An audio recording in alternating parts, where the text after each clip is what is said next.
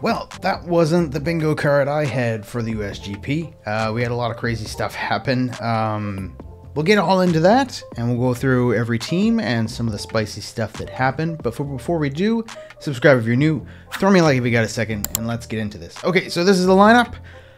Pretty standard. I think the big things that stand out is Hamilton and Gasly's up there. Lawson, Colapinto is up there pretty far. It was a pretty good result from everybody there. First off, though, Leclerc. Obviously, that was an amazing race. I can't say anything much more for him. Like, as soon as he got from first corner all the way to the end of the race, it was dominant from Leclerc. He was 10 seconds ahead at the pit stop and over 8 seconds from Sainz, his biggest competition. Just an amazing race, really. Big props to Carlos Sainz too. I mean, he did really well to the race. I think his pit strategy was probably the biggest downfall. He was a very early pitter, so that's where he didn't really have the tires to take it to Leclerc at the end. But I don't think it would really matter. It just looked like Leclerc had a commanding car.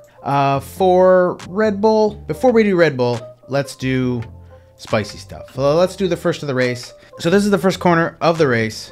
There's a couple things I want to note here. This right here. The front four. These two idiots over here fighting with each other. Now I can tell just by looking at the race and from the weekend that Ferrari were the competitors this weekend. There wasn't any magic stuff coming from McLaren. It didn't really look like Verstappen was fast enough. Maybe on softs in a quali run, but on the long runs, Ferrari was just on a different turn of force. If they didn't fight with each other so much in the sprint, I imagine they would have won that as well, but they're what I would be worried about, and that's what I was worried about as a McLaren fan. So I think these two idiots over here really fighting it out with each other was only detrimental to themselves. They were going to be fighting each other, and they are fighting each other for the championship, not so much anymore, but I think they could have done a smarter thing here. Really, it was on Max to do the dive, but then as we go through it, we can see two things happen here. One, Leclerc on the inside here pushed Sainz to the outside and made it so he couldn't come through. He had to wait behind these guys. Max forced Lando off the track, although not too bad. You can still run wide here. It's first corner, so all the stewards are really lenient with everything that goes on here. Hence, some of the penalties that went on for the same kind of stuff later on in the race wouldn't be applied to the first corner because it's kind of a melee. Things happen, I think, is the best way to put it. But I think Leclerc kind of screwed over Sainz here because you see as they pull away, Sainz gets blocked in behind these guys and Leclerc is able to push through.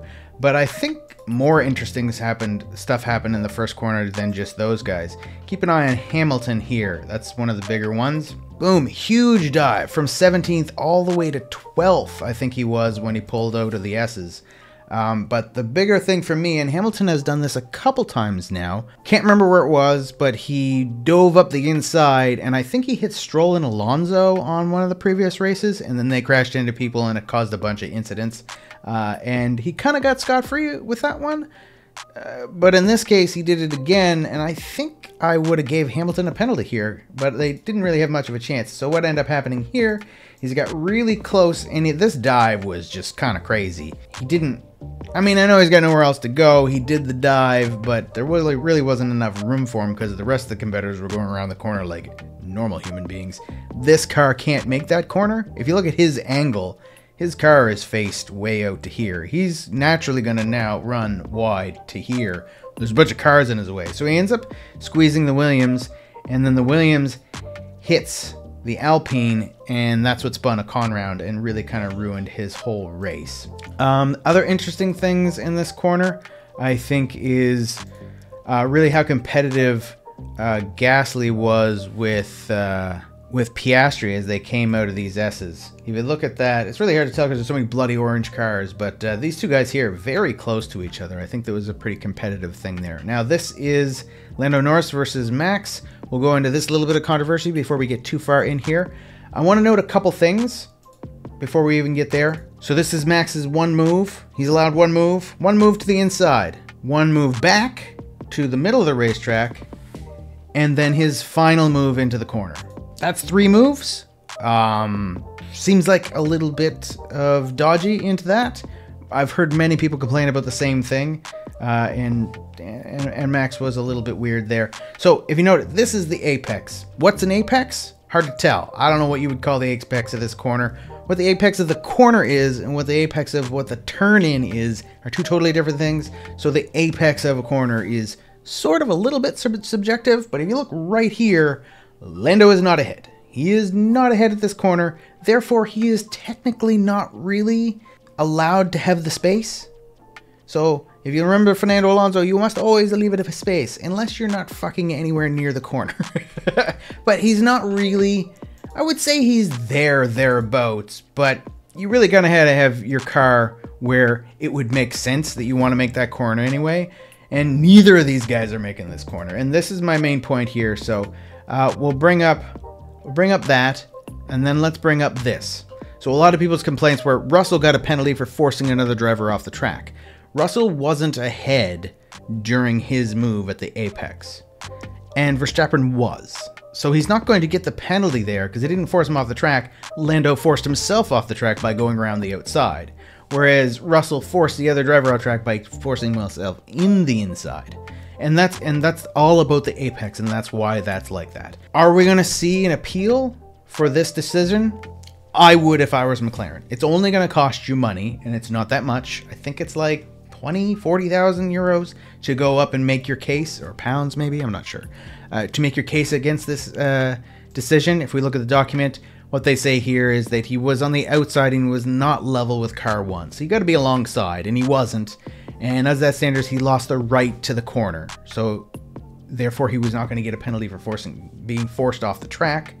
And he was deemed to be in case of leaving the track and gaining an advantage. So he was 4th when he went off the track, and he was 3rd when he came back on the track. How all the melee that happens in between there, they didn't really give a second. So they gave him a 5-second penalty as imposed instead of a 10-second, recommended over the guidelines because of having committed the overtake move on the outside of the driver of car 4.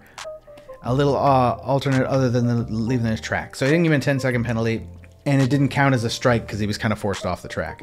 Okay, so they can appeal that. Okay, so my big thing for this, though, and why the Russell move up here looks a lot different. Now, completely forgetting about the apex of the corner for a second, Russell is still on the track up here. He didn't leave the track to make that move. He just forced another driver off track. If you look down at the bottom, there are no cars on the track right now.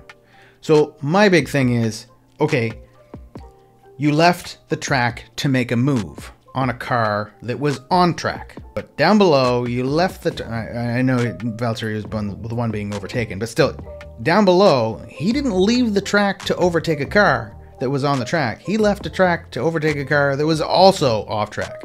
So in my mind, that's a bit of a no-no from Max. He did 2 things wrong during that corner, which we don't normally see from Max. 1, moving under braking. He did that little jut. He went in, then he went back to the middle of the track, and then he went back kind of to make that blocking move and go to the inside. That's 3 moves. You're allowed 1 move and then moving back to your natural line. Lando was in his natural line, so he went to the middle and then he went to the inside. So that's 3 moves. That's kind of a faux pas. It was very slight, so I'm going to let that go. But the second thing is here, he's not on the bloody track. So Lando isn't passing a car that is following the rules. He's passing a car that isn't following the rules. So he's, in my mind, if I was McLaren and I was going to the stewards, I would say I would really focus on the leaving the track and gaining an advantage. Take that point of view. Who's leaving the track and gaining advantage? Lando. Who's also leaving the track and gaining advantage? That would be Max. They're both leaving the track and gaining an advantage. If Max wanted to make that corner, he would have to be going so much slower. And this is mostly the point that I have and the problem that I have with a lot of these decisions, because the way Formula 1 is right now is you can just put yourself on the inside and drive as wide to the apex as you want to, force the other guy off track, and now he has a penalty for overtaking you on the outside. And that's not really racing in my mind. You're just being a big bully or being an idiot, basically. And Max does this a lot, and you know what? So do a lot of other drivers, and I don't like it. I think that they should police very heavily forcing other drivers to make mistakes in order to get the move done. Because as of right now, you can't pass on the outside. You just kind of can't. Because if you can't get around the outside without being forced off by the driver on the inside, that is a no-go zone. So it really is affecting the way that the performance of cars go and the action that we see. Because this could have been it was a really good battle, and it could have ended up in a better way. And I just think we're robbed of kind of really good battles because of this. And I don't like the way that turns out. I don't like this, well, just defend the inside and push the other guy off and you're good, because the FIA doesn't really care about that. They only care about the guy overtaking and the attacker and it being wholly responsible for him to make the move inside the track when there's a very wide car on the inside that they can't possibly do that. So it's a big ask from the FIA for me for it to be all about the attacker. And I just wanted to mention that. Do I think that they were wrong in their decision and their consistency of the rules? Not really. They seem pretty consistent. I think I agree with Martin Brundle and some of the other pundits. That was a no-no from Norris. What he should have done is given the place back and then made the argument that he was pushed off. That would have been a better idea. And that's kind of a team decision, and it seems as though McLaren were being a bit stupid. So let's go back to Red Bull. Very good. I think they got as best as they could out of that. It could have been a lot worse. If we had 2 Checos in the car, it would have been like 6th and 7th. But I think we have Ferrari, McLaren, Max. That's kind of where we are right now. I don't know what happened to Mercedes, but we'll get into them. So Russell started in last place, in 20th place in the pits, and came 1 position ahead of Perez. He passed everybody and was able to pass Perez. I still don't understand how he's in that car. Williams, P16, P10. We saw one of the Alpines, I believe, come in late in the race and steal the fastest lap from Franco.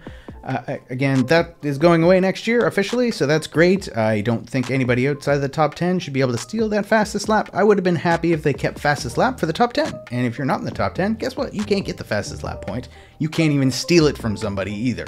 That would make all of this a lot easier as well. I think Franco probably deserved that. Good to see him there. Alex just suffered from the day. He seemed like he was really out of sync. Good to see Franco step up, though. Hopefully he gets a 2025 seat. I don't really understand if he doesn't. P6 and DNF. The way that Lewis crashed out was the exact same spot that George crashed out in qualifying. So the only difference was in qualifying, George didn't have any fuel in. So he skidded across that gravel and smashed into the wall. Lewis fully loaded, first lap, 100 kilograms of fuel, and that just made him dig into the gravel. But same exact place, same exact hit the curb, weird oversteer. He didn't really do anything wrong as far as I could tell. He wasn't really super duper close to anybody in front of him either, so it wasn't like he was getting dirty air. The car just was crazy. And he did mention before we started that they really should start from the pits to fix whatever's wrong with the car. They didn't, and this is what ended up happening. George, good recovery drive. I think he probably could have been in contention had he been able to not crash in qualifying. But again, I think it's a totally car-related, not necessarily their fault. McLaren, P4, P5.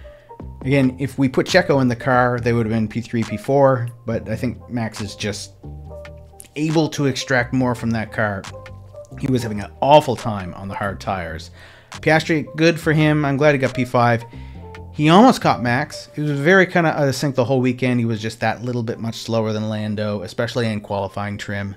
But yeah, good haul of points. I think really the Drivers' Championship has fallen away from Lando. I don't think he can catch it back up now. He's nearly 60 points away, and he only has 5 races to go. Unless we see DNFs from Max, it's kind of gone. Their job right now is to defend against Ferrari for constructor stuff, and that really does mean you need to be ahead of Max, not for any other reason other than to haul those points from Ferrari. You need to get as many points in there, and Ferrari is only 8 points off Red Bull for the Constructors' Championship. So not only is Perez going to lose first place for the Constructors' Championship for Red Bull, but he's going to lose second place as well. I really need to replace somebody else in there.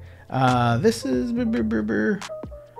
the starting positions. Gasly fell away at the end, and Ocon wasn't very good either. They ended up not really being the best in the world. Where did they actually finish? P12, P18. So Esteban got spun around. P12 was the best Pierre could do. I mean, good from the car. The upgrades for Alpine really did help out. Looked like Gasly was going to be really competitive, but he just couldn't at the end of the day. Nico had a really tough time at the start of the race. He fell away. He got passed by Lewis, and then he was all in that big scrunch of cars there. And that kind of compromised him for the first whole stint that he was in. Magnussen was doing really well, but he had either a tire issue or he had a cooling issue, because they pulled him in on turn 16. They gave him the notice to come in, and there's only 19 corners in the race, so they had to pull him in at short notice to put on tires, and that'll end up losing the positions. I don't think he could have kept Russell or Perez behind him, so I think he probably finished as best as he probably could. Not so bad. Liam Lawson, P9. So I would personally take either of these guys in the Red Bull seat next year. I cannot imagine that Perez is going to keep it. We thought he was going to be amazing at the street courses. He wasn't. We thought he was going to be good through the whole year. He wasn't. We thought he was going to be able to qualify. He wasn't. We thought he could keep it in 0.6 of a second to Max. He wasn't. He's always 30 seconds behind Max. I just don't think he's very good anymore, so I don't know what to tell you. Great from Lawson, though. I think he really showed that he is an amazing driver. He'll be able to beat out Yuki Tsunoda. Again, Yuki, kind of messy.